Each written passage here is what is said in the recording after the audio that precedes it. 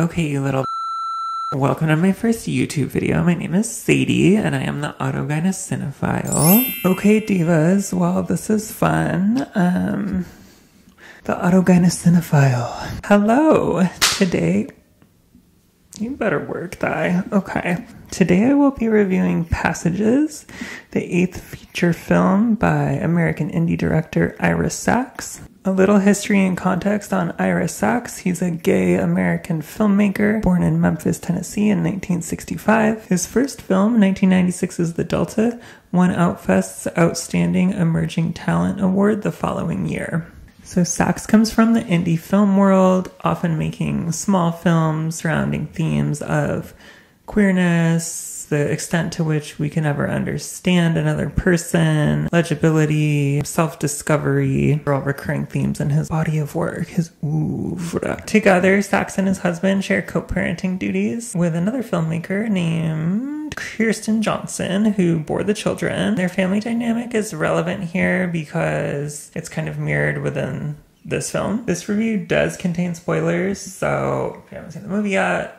just know that. Let's jump into a brief synopsis. The film takes place in France. It centers around three main characters. Energetic, supremely self-absorbed Tomas, played by German actor Franz Rogowski, whom my friend Chris described as the epitome of ugly hot. His dutiful and more empathic and relatable husband, Martin, played by British actor Ben Whishaw, and Agathe, an elementary school teacher who the couple becomes involved with, played by French actress Adele Exarchopoulos, who is so stunning. You might remember her from Blue is the Warmest Color. So already we have an American director with three leads from three different countries, which is noteworthy because it's a decision that sets the stage for a film largely about communication, misunderstanding, perspective, and again, that idea that someone can even be understood by someone else. So I think it's an interesting artistic creative choice to have sort of people from the film opens and we're on a set within a set. So it's Tomas, who's a film director, and he is just ineptly ruling a film set with an iron fist, totally missing the point, missing the forest for the trees. We immediately get a sense of him as childish and just kind of a prick, honestly. He totally lacks the empathy and finesse and subtlety it takes to be a good director, and he's basically a dictator, not a director. So we then see him and his husband Martin at a wrap party for the film, which is also called Passages. Tomas comes up to Martin at the bar and he's like, "Can we dance?" And Martin is being grumpy and doesn't want to. So Tomas turns to this woman at the bar, who we find out is named Agathe, and he's like, "It's my party and my husband doesn't want to dance with me." And she just looks at him and is like, "I'll dance with you." The two end up dancing all night. They go to an after party together and it's really hot. The next morning, Tomas comes home and tells Martin that he slept with a woman. Not only that he slept with a woman, but that he wants to talk about the experiences with Martin. The way it goes down in the movie is just Tomas is so blunt and so clueless. He's totally lacking tact when he brings the subject up. He's basically just "I slept with a woman and I need to talk to you about it." Totally disregarding the idea that Martin might have an emotional reaction to this news. So as the rest of the film unfolds, we get a picture of Tomas as basically a narcissist, which is a reductive and annoying term, I know, but it's just sort of a simple way to describe him. And Martin is kind of the good husband, but he's stuck in this toxic dynamic. Agathe is very self-assured, well-boundaried woman who's very adept at fending for herself, but still manages to get swirled into Tomas's charisma and they just have this joint chemistry, and she's not afraid of it. At the same time, I think she knows what she's getting herself into. She's much smarter than him, but she's willing to do it anyway because she's having a good time. So the film follows a love triangle between the three of them, with Tomas bouncing back and forth between Martin and Agathe, whenever he doesn't get his way with one of them, essentially. So if anything difficult or annoying comes up, with one, he runs to the other, almost like a child asking mom for something, and she says no, and then he runs and asks dad for the same thing. The crux of the film is like, will the three characters be able to forge something beautiful and queer and alternative together?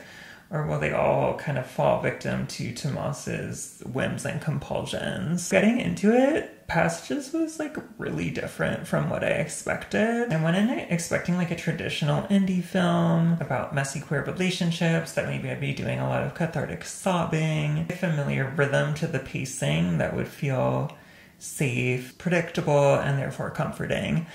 Did not get that at all, which was great, thankfully. But this film was actually doing something really different and more challenging. The main protagonist, Tomas, is so unlikable.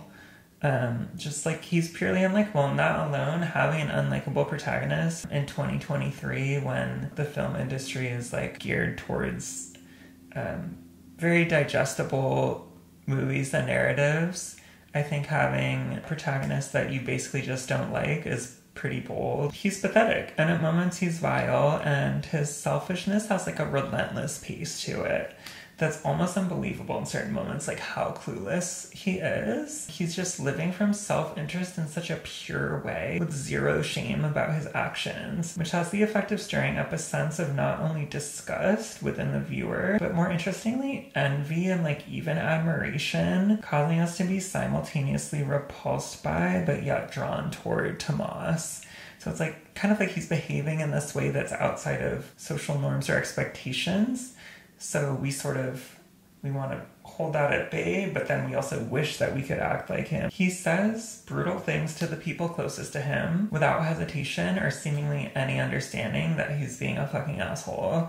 And his inability to care about other people in a way that's unrelated to his goal of getting his own needs met is kind of his undoing and what ultimately prevents him from getting those needs met. I had basically zero empathy for him until the literal final scene when he's biking and the camera keeps closing in on his face. And then it clicked for me that he's both very animalistic, like rodent-brained even. His mind is just scampering everywhere from like base need to base need. But yeah, there's something so human in how shielded he is from himself. The level of his self-ignorance makes him like a monstrous composite of someone who is undeniably grotesque, but admittedly and like begrudgingly lovable. And maybe not lovable, but beautiful. So another way of saying that could be he's ugly hot.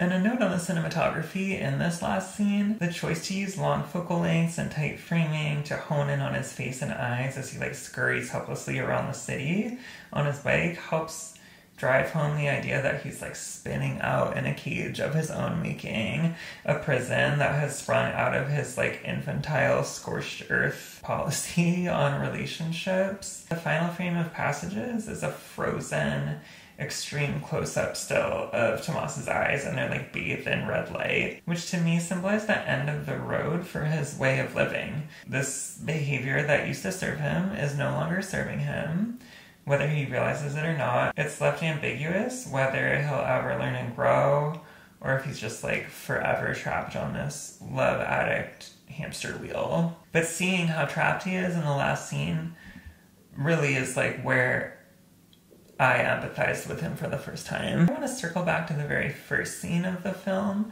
the scene where we see Tomas directing his own film, Passages. I was looking into the concept of film within a film, and it turns out there's a French phrase for this. It's called, I think I'm pronouncing it right, it's called mise en abîme, which translates to placed into abyss. The Wikipedia definition says, in Western art history, mise en abîme is a formal technique of placing a copy of an image within itself, often in a way that suggests an infinitely recurring sequence. In film and literary theory, it refers to the technique of inserting a story within a story. This idea of being stuck in an abyss and like an infinitely recurring sequence, almost like a multiverse loop, or like Bill Murray in Groundhog Day, is relevant thematically, because by the end of the film, we've concluded that like something is broken in Tomas. He is so thoroughly trapped in his pattern that we wonder if he'll ever break out of it. His mode of directing, literally directing, which is to seek total control of those around him, reflects his mode of living. And this mode no longer works for him, so he's gonna have to learn a new method. True collaboration, if he wants to cultivate successful, honest, and mutual relationships, that's what he's gonna have to do. Literally at the beginning of the film, he says to a god, he says, "It's my party and my husband doesn't want to dance with me." You know, he's like being a little bitch, basically. But finally, at the end, he's faced with the fact that it's not just his party, girl. Like, it's everyone's party. You made this thing together. Like, life is something we do together. And he wants to find a dancing partner, so to speak. He has to become a better dancer. A maybe unintended side effect of Tomas's unflinching carelessness is the humor that it creates in the movie. I laughed out loud a lot, which I hadn't expected, because this wasn't billed as a comedy. The humor was kind of off-putting at first. Like, I wasn't sure if it was intentional. I think I felt by the end that it was like partially intentional, but maybe I was laughing at moments that I wasn't supposed to. But a lot of my laughter just came at like seeing how blunt Tomas is and how fucking stupid he is. This guy has like zero fucking communication skills, and so much of the drama he finds himself in could have been easily prevented by care, compassion, the ability to listen. A god, like, Adela Xarkopoulos is a goddess. She's like one of the most gorgeous women on earth as far as I'm concerned. In such a French way, like her sex appeal is just like through the roof. So to watch her get fumbled by this like complete idiot was so frustrating, but so realistic at the same time. There was also something really touching about her acceptance of Tomas. She's much smarter than him. She's much more secure than him. She's much better looking than him. She's well aware of his shortcomings, but she still chooses to move forward with him. She's a teacher. He's extremely childlike. And that seems relevant. Ultimately, he's less emotionally mature than like her elementary aged students. They have better people skills than he does. In the same way that she's temperamentally equipped to deal with her students, she's also equipped to deal with a man like him. And I want to talk a little more about Adela Xarkopoulos in this role. She is absolutely perfect in this role, and she embodies a mixture of childlike play and adult sexuality that's really similar to Tomas's, and they're just kind of like a perfect match. It's almost as if the world is their little sandbox together. Even just physically, both actors have these like childlike features to them. And Agathe seems to have no tolerance for Tomas's bullshit, which is part of what attracts him to her, I think. Yeah, she's also like extremely willing to indulge him and play and romance with him because she's, again, a three-dimensional adult. She accepts the risks of partnership with this like toxic man.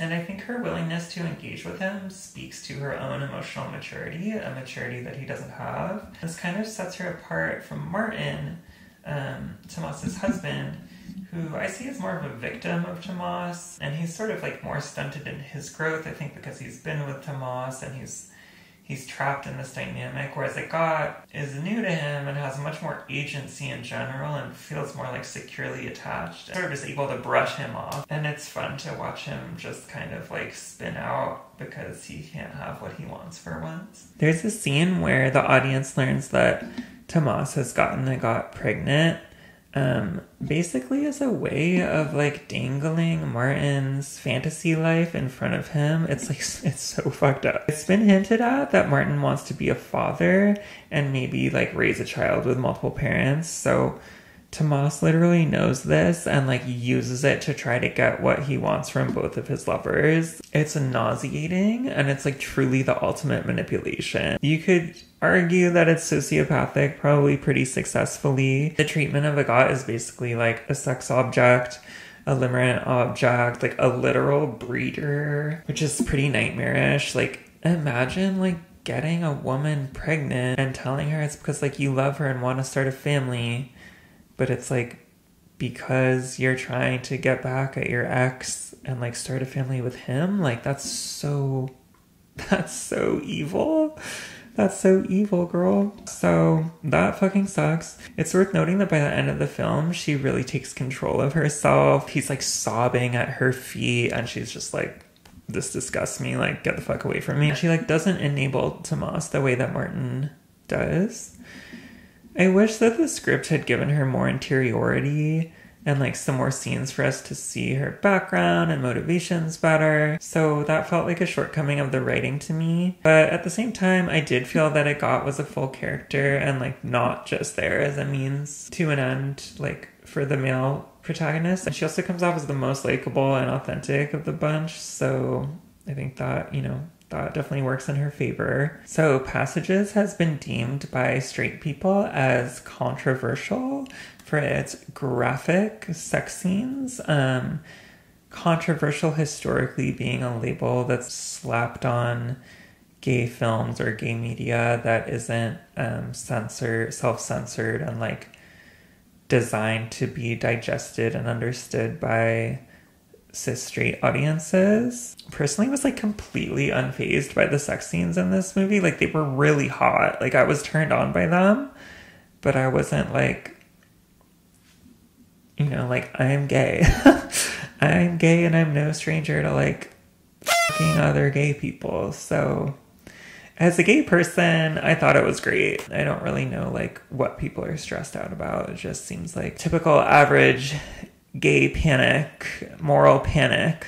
Ira Sachs, interestingly, has stated in interviews that the film was an action film and that kind of like the isolation of COVID drove him to make something brimming with electric sexuality and intimacy. And you definitely feel that in this film. It does feel kind of like a post-COVID breaking out moment. The quote from Sachs is, "I knew that I wanted to make a horny film." You better work, Ira Sachs. Because I wanted to turn people on. Because I think that's part of the responsibility of a filmmaker. You're creating a relationship between an image and a spectator. Eros is central to that relationship. I think of this as an action film. It's a film in which bodies combust. And I think that really shows in the final product. Like that sex is the combustion engine that drives the narrative and drives the action and drives these characters and like crashes them into each other so violently. Even the way the story is told and the film is edited, there's no timelines, the pace is very frenetic, the energy is just kind of off the charts. One of the things I love the most about Passages is the way that it just pushed me to my absolute limit with the protagonist and my ability to empathize with him. It forced me to reflect on his worst attributes and behaviors while in no way endorsing those attributes and behaviors. And I think that's an important distinction that contemporary audiences could learn to be better at receiving. Being able to hold nuance, multiple truths, multiple perspectives, being able to live in the gray area of things without feeling that compulsion to escape the messiness of life by like retreating into judgment and the laziness and relief of judgment. Because judgment can be the fastest route out of cognitive dissonance, the fastest route to restoring our sense of internal safety when we're feeling internal friction. But I think a much more generative thing can often be to sit with that cognitive dissonance and really allow ourselves to feel what it brings up in us. And I think that can take us to like much deeper places than just being reactive and going straight to judgment. So I like that this film sort of forced me to slow my internal reactions and take a harder look at what's going on. I think what's so brave about this film is not the graphic sex scenes, but the way in which it asks us to not like any of its characters, but just witness them. I felt genuinely challenged by this film, and I loved that about it. I wish more contemporary films were this bold and this generous with their audiences, not forcing us into certain corners of understanding. I really loved that. I really empathized with Adela Xerxopoulos' character the most in this film, but I did end up feeling like a real, genuine sense of tenderness towards all of the characters, in spite of their flaws, even sometimes, I think because of their flaws, because it paints such a full humanistic portrait of them. So yeah, if you're looking for like a small, subtle, beautifully made film that is not easily digestible and will actually challenge you. I really, really recommend Passages. I'm definitely going to be seeing it again.